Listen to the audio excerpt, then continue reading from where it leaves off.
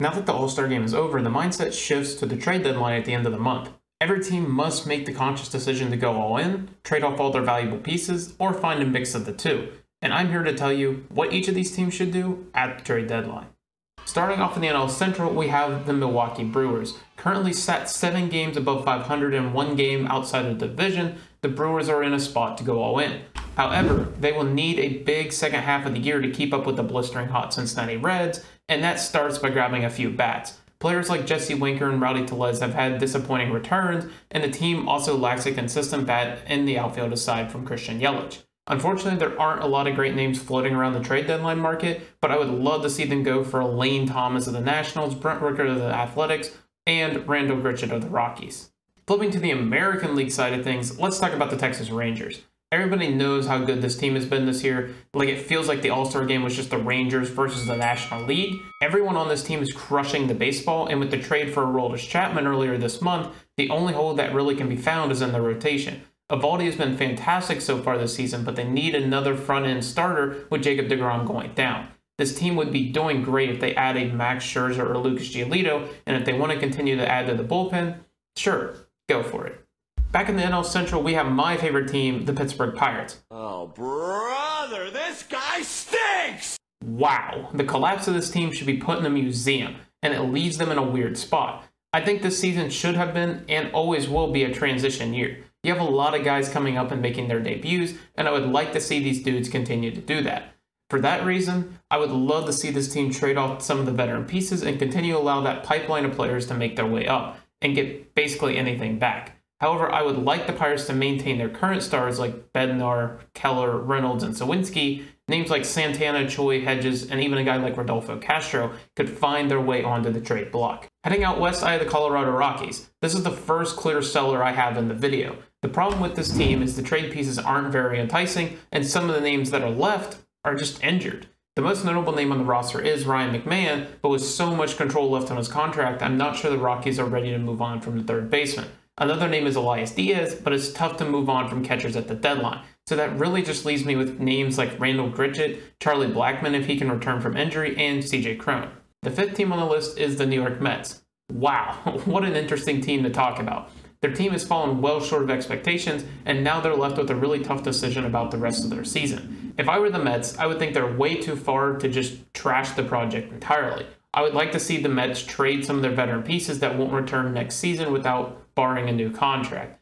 Those names include Max Scherzer, who could return on a player option, Carlos Carrasco, David Robertson, and Tommy Pham. A team who is playing surprisingly well is the Miami Marlins. I think it would be fair to say the Marlins are outperforming expectations. A lot of their team stats are around the middle of the pack, and their expected win total is actually below 500. With all that being said, they're doing all of this with their 2 biggest stars in Alcantara and Chisholm not really performing up to their expected stats. I don't expect to see the Marlins very active at the deadline, and I can only see them grabbing a piece for the bullpen or maybe a middle of the order bat. Heading back out west, the San Francisco Giants are the next team to grace the list. The Giants are 1 star bat away from being a ridiculously good baseball team. Unfortunately for the Giants, they aren't that many big name bats that fit the bill for what they need. You could look for a guy like Randall Grichuk from the Rockies to split some time with Jock Peterson or Conforto, but there really isn't a middle of the order guy that they could get. Other than that, you could maybe see the Giants go grab some starting pitching depth.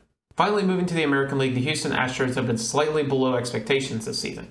Losing Justin Verlander is starting to show on this team, and their biggest addition of the offseason, and Jose Abreu, has not been up to snuff so far this year. Off the back of that, I can see the Astros being one of the teams in the running for big-name pitchers like Max Scherzer or Lucas Giolito. I can also see the Astros go and grab a catcher from the mix like Yasmani Grandal or Yan Gomes. Moving north of the border, the Toronto Blue Jays have constructed a considerably strong roster that is in a slugfest to keep pace in the wild card. When looking to the team, the biggest weakness lie on the pitching side. I think this team could be in play for any of the big bullpen arms or front-of-the-line starters, unless they really believe in Alek Manoah to make that full turnaround. Moving to the Big A, we had the best team so far in the MLB, the Atlanta Braves. It's crazy to think that this team is so stacked that Spencer Strider hasn't even been the best pitcher on this team. If you're wanting me to be overcritical, maybe you can see the Braves try to grab another corner outfielder or maybe a bullpen arm. But again, this team is stacked. There really isn't that much to be critical of. Moving to a team still in the hunt, but not in the same way, it is the Cleveland Guardians. The Guardians are going to need to grab a couple of bats from the trade market. I could definitely see the Guardians in on some guys like Brent Rooker or Randall Grichuk.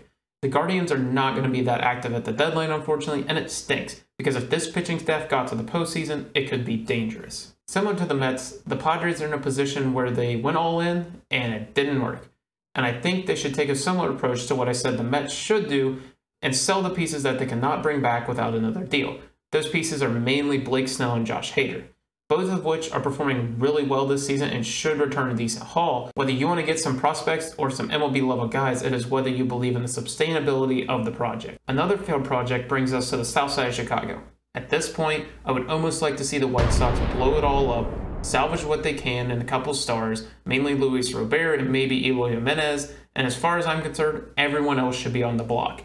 The return that the White Sox could get for trading Lynn, Grandal, Moncada, Hendricks, Anderson, and Giolito should be enough to jumpstart the next era of baseball on the south side of Chicago. Continuing the train of disappointing teams, we have the Kansas City Royals. The best piece of advice I can give this team is to make the most of the aging veterans on this team. I wouldn't expect Jordan Lyles, Scott Barlow, or Brad Keller to really be on this team after the deadline, and the team should consider moving names like Perez and Greinke, but I know that probably won't happen. Finally, looking to a team that has exceeded expectations, let's go to Tampa Bay.